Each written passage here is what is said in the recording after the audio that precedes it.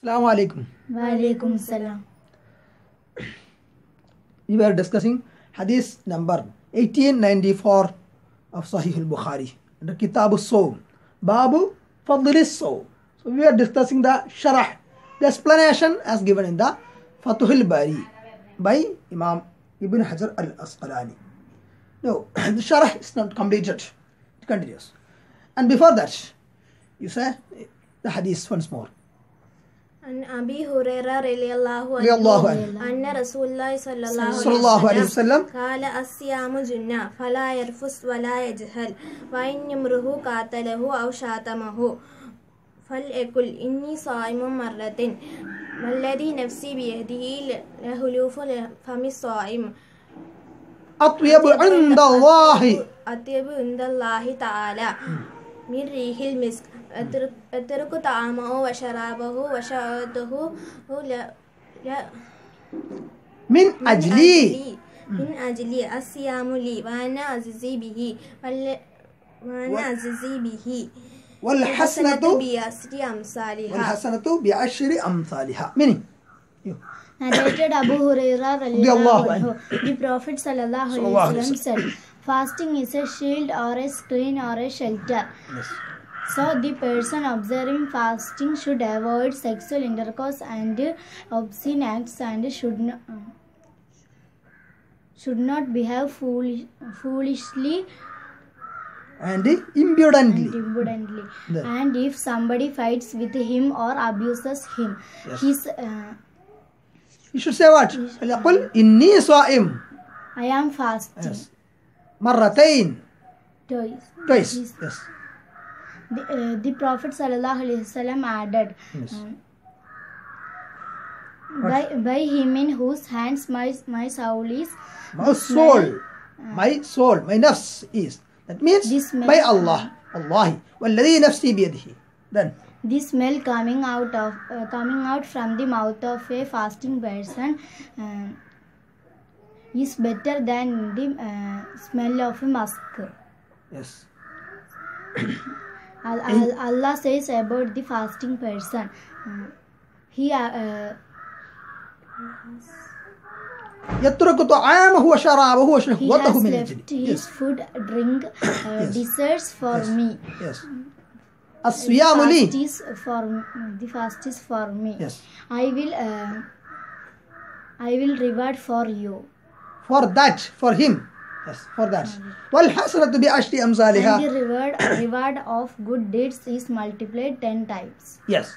Then, now شرح continues. قوله ولا يرفث. ولا يرفث means what? It includes all vicious acts, sexual intercourse, foreplay is before the sexual intercourse, sexual talks with the women, or men and women talking together regarding sex, like that. And all these should be avoided by the fasting person. That is the meaning of فَلَا يَرْفُث. فَلَا يَرْفُث. He should not indulge in any obscene acts or sexual intercourse, like that.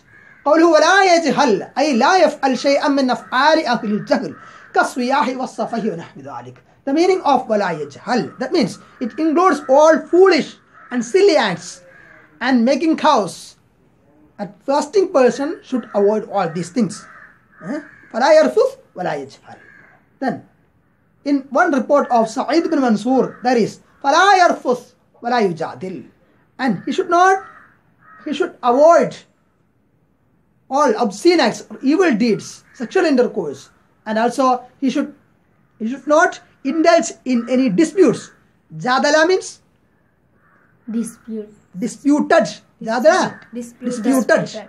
Mujadalatun jadala yujadilu فهو mujadalatun jidalun, that is jidali mujadalat, noun form, mastar, it is dispute. Jadala disputed. Fala yujadil, he should not dispute with anyone. That the fasting person should not indulge in any disputes with anyone. This. Then قال القرطبي لا يفهم من هذا أن غير الصوم يباح فيه ما ذكر ما ذكر وإنما المراد أن المنع من ذلك يتأكد بالصوم. That is, Imam Qurtubi explains that the hadith does not give license to evil deeds during non-fasting occasions. So, during fasting, it is prohibited. That means, it is prohibited in other times too. Still, the prohibition is more emphasized during the fasting days. Okay, more stress is given to the prohibition during fasting time. On other occasions too, we should not indulge in any rafath, or we should not do evil deeds on non-fasting days also. But during fasting days, it is the prohibition is more emphasized. Okay, the stress is given here during fasting days. Then, قوله وإن امرؤ شاتمه قاتله أو شاتمه. There in different reports, the wording is different. وإن امرؤ قاتله أو شاتمه. And if somebody fights with him, that is somebody, if somebody comes and fights with him, with the fasting person, or abuses him, that report. In Ibn Khuzayma's report, it is like this.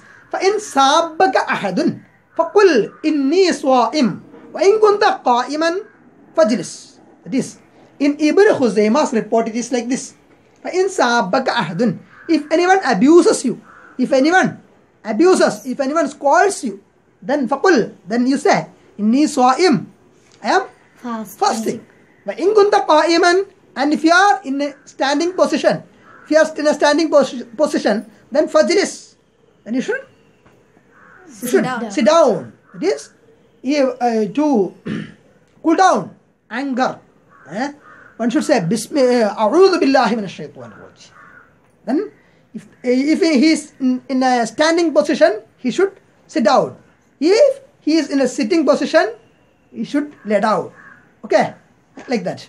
Then, if even after that, his anger is not cooled down, then he should take wudu. Then his adrenaline will be lessened and he will be cooled. He will be cooled down. That is, his anger will go. Okay, like that. Here, in kunta qa'iman. So if one abuses us, we will be provoked. Usually, naturally, we will be provoked. Then we will have a tendency to fight with him or to abuse the person too. Okay, then we should control it ourselves. So, if we are in a standing position, we should sit down. Okay, follow. Then, now, in all the reports, it is recorded that the person fasting should say, Inni swa'im. Certainly, I have fasting. So, in some report, it is twice, while in other reports, it is only once. So, in واتفق الروايات كلها على أنه يقول إني صائم فمنهم من ذكرها مرتين. In some reports, it is there 2 times. The person should say 2 times, إني صائم, I am fasting, I have fasting. ومنهم من اقتصر على واحدة. In some reports, some reporters have given the it is like this, إني صائم مرة واحدة. It is once only. Now, here, what is the intention? The intention is that the person who fasts should not reply in the same way as the other person who abuses or scolds or attacks him. He should not behave just like the other person. He is fasting, so he should control himself. Okay. He should abstain from physically attacking the other person or scolding or abusing the other person, even if in retaliation. Now, we see there are differences of opinion among the scholars as to whether the fasting person should utter the words Ni Swaimun or he should say it in mind. the difference. It is.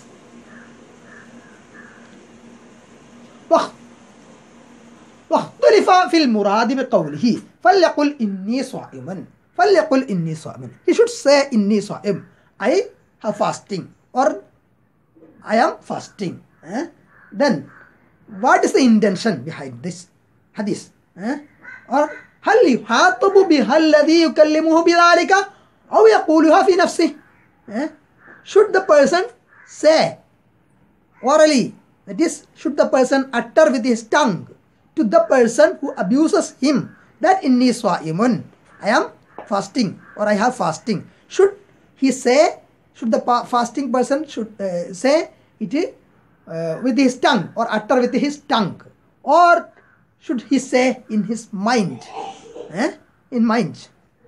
Okay. There are difference of opinion regarding this subject. Now, وبالثاني جزم المتولي ونقله الرافعي عن الأئمة ورجح النووي الأول في الأذكار. Now, the second opinion, that is, which is the second opinion? It is to say in mind. To say in mind. That is quoted by Rafi'i from Imams. ورجح النووي الأول في الأذكار. Now, Imam Nawawi رضي الله عنه رحمة الله عليه, he confirms or prefers the first view. That is, which is the first view? The person fasting should say inni sa'imun with his tongue. That is the first view. So that view is preferred by Imam Nawawi in his Adhkar.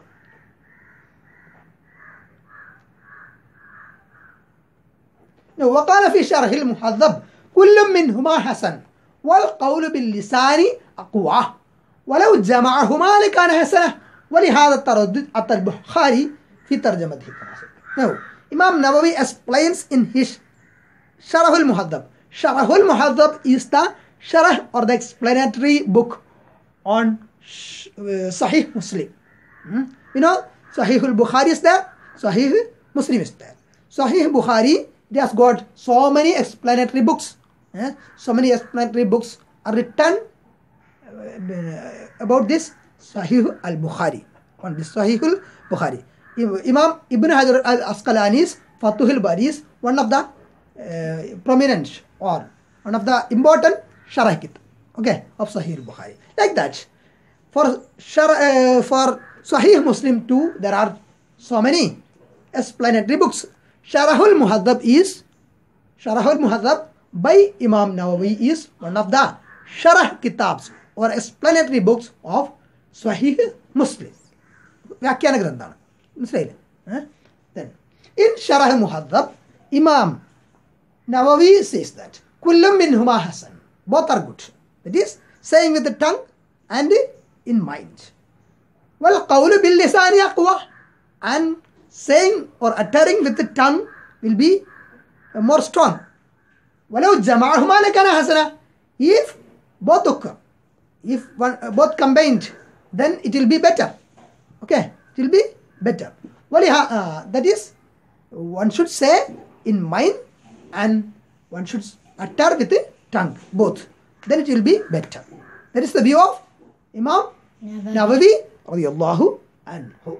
Then, وقال الروياني إن كان رمضان فليقل بلسانه وإن كان غيره فليقله في نفسه.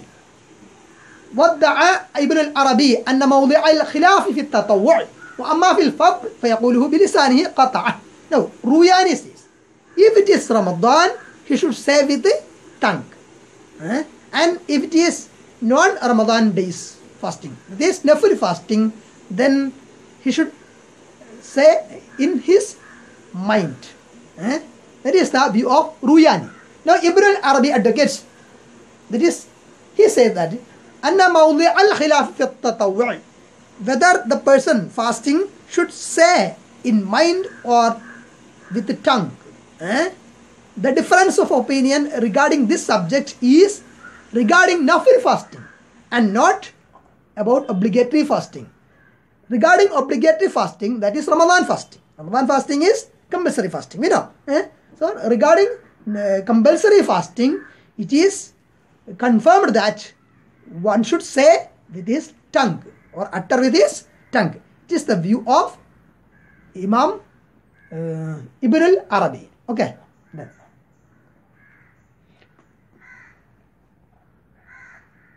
Imam Sarkashi holds that the repetition of the words inni sa'imun, I have fasting, means that once it should be said in mind and once it should be pronounced with the tongue. That is the view of Imam Sarkashi. So Imam Sarkashi says,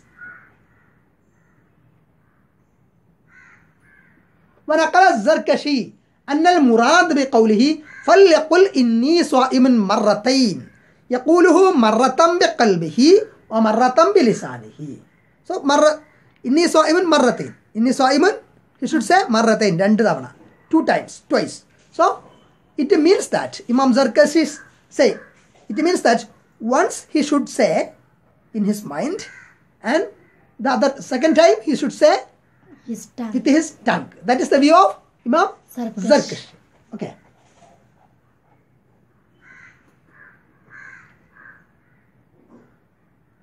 No, saying mind will prevent the person in engaging in silly disputes with the opponent. So, when he says in his mind, he will be mentally prepared.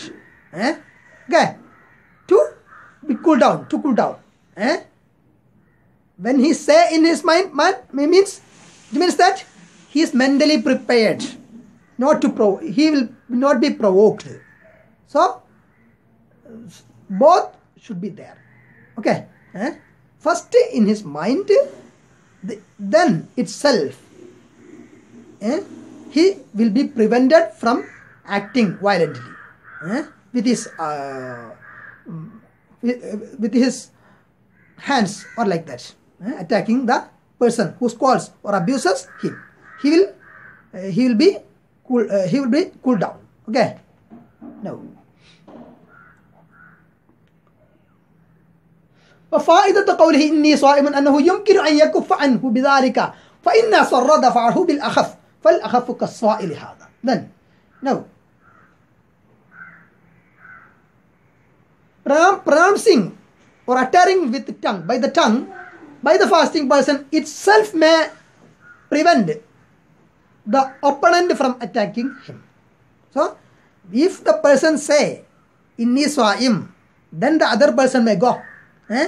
He will not continue his attack or abuse. Most of the people will go. Okay, will stop there itself. Then, if فَإِنَّ صَرَّ, then even after that, even after saying inni sa'imun, the person continued attacks or abuses, dafa'ahu bil akhaf, he may, that is the fasting person may prevent him lightly, in a lighter way, lightly. Now, فالمراد من الحديث أنه لا يعامله بمثل عمله بل يقتصر على قوله إني صائم.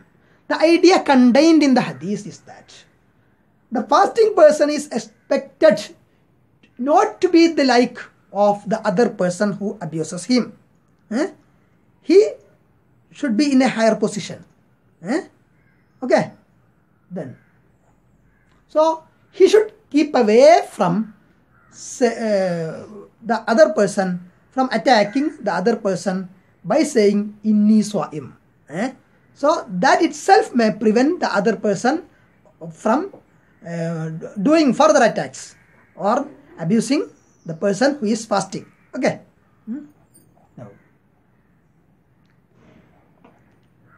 Now, وَالَّذِي نَفْسِي بِيَدِهِ لَخَلُوفُ فَمِ الصَّائِمِ. That means, by whom, in whose hands my nafs, my soul is. That means, wallahi, by Allah. Okay. Now there are reports, la khulufu and la khalufu. Two reports are there.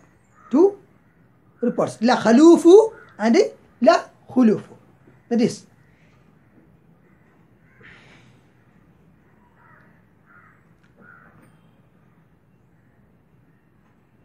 قال قياض هذه الرواية صحيح وبعض الشيوخ يقوله بفتح الخاء. Some sheikhs have read it as la khalufu. Riyadh says that la khulufu is the correct reading. قال الخطابي وهو خطأ. Khattabi says that la khalufu is incorrect. وحقق القابسي الوجهين. Al-Qabisi, he holds that, he quotes both the reports, both the reading, that is la khalufu and la khulufu. وبالغ النووي في شرح المهذب فقال لا يجوز فتح الخاء. Imam Nawawi says in his Sharh al-Muhadhab that la khalufu will not be okay. La khulufu is correct. واحتج غيره لذلك بأن المصادر التي جاءت. Then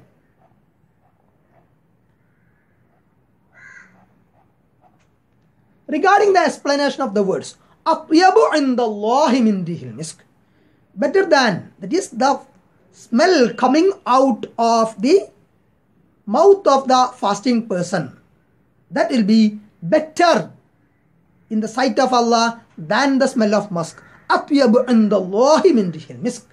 What is the explanation? Or regarding the explanation of these words of the hadith, there are difference of a wide range of difference of opinion among the scholars. That is, smell is the quality or property connected to the animals. It is not connected with Allah. Hence,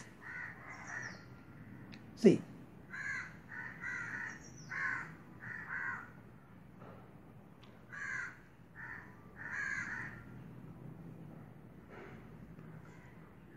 قوله أطيب عند الله من ريح المسك اختلف في كون الخلوف أطيب عند الله من ريح المسك مع أنه سبحانه وتعالى منزه عن استطابة الروائح إذا ذلك من صفات الحيوان. So smell is one of the properties or attributes of the animals.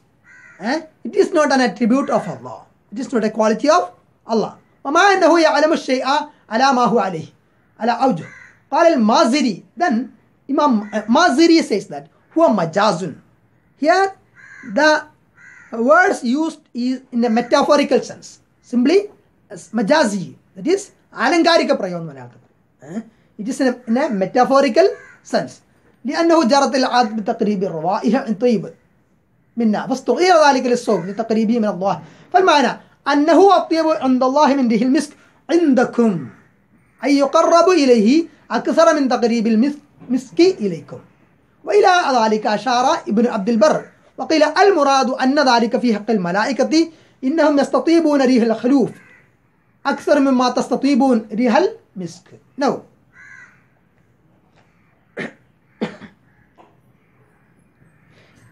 It means that it is better in the sight of Allah than the smell of musk for you men, for you people. The smell of musk is for you people very good. So it is better than the smell of musk in your case, for you people. Okay. Now it is also said that the angels love the smell of the mouth of the fasting person than the smell of the musk. Okay. Now it is also said that the smell of the mouth of the fasting person and the smell of the musk just opposites in the sights of Allah as to what men feel here in this world. Then here the intention is that the fasting person will be rewarded sufficiently from Allah subhanahu wa ta'ala by Allah, and then he will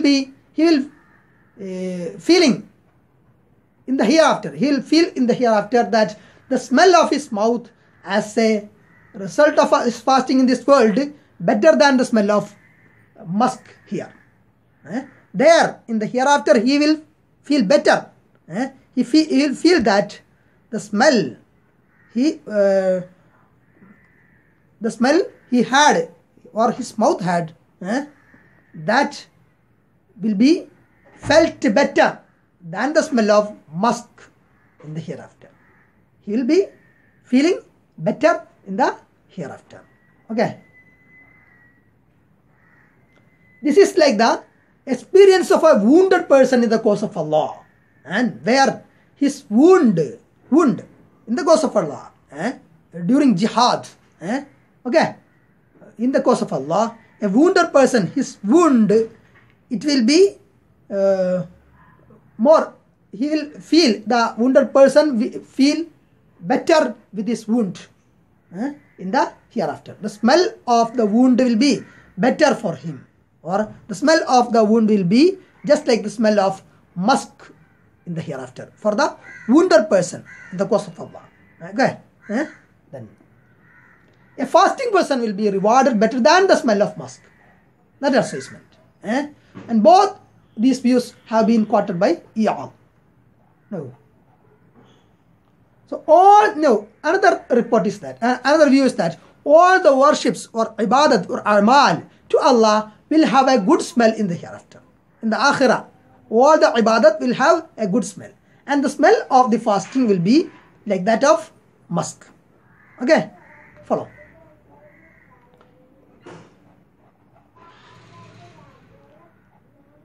Now in some reports we see atyabu indallahi yawm al-qiyamah, better than the smell of musk on the day of judgment. That is, so because of these reports, some say that this feeling of the fasting person or the hadith is about the feeling or the experience of the fasting person in the hereafter on the day of judgment. Okay. And some other ulama says that it will be here and in the hereafter. He will feel here and in the hereafter. During the evenings of fasting days, the smell of the fasting person will be better than the smell of musk in the sight of Allah. So according to Ibn Abdul Salam, it is just like the case of blood of martyr or shaheed in the cause of Allah, and it happens in the hereafter.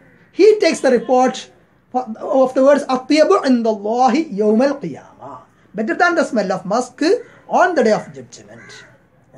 Now, but Ibn Salah holds that it happens here too, and this view is shared by most of the scholars, and that is, most of the scholars' view is like that. Here also and in the hereafter. Okay.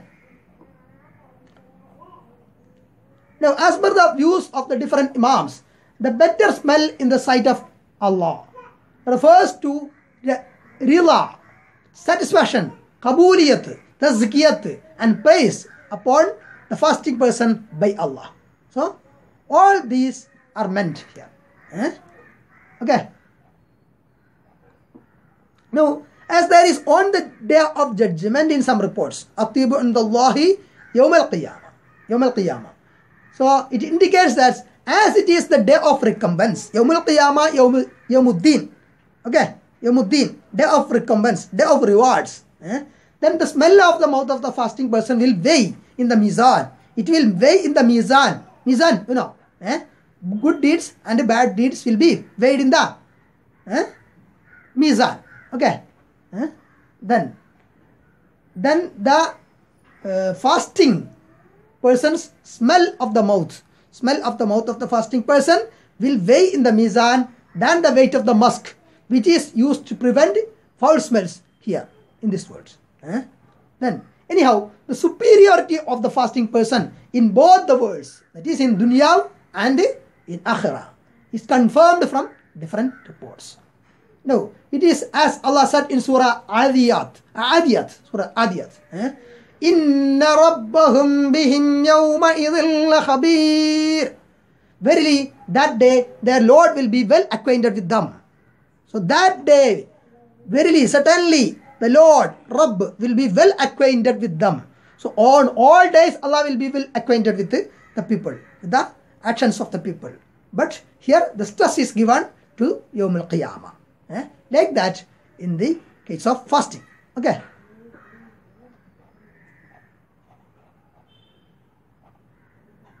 So this much for today. Assalamu alaikum.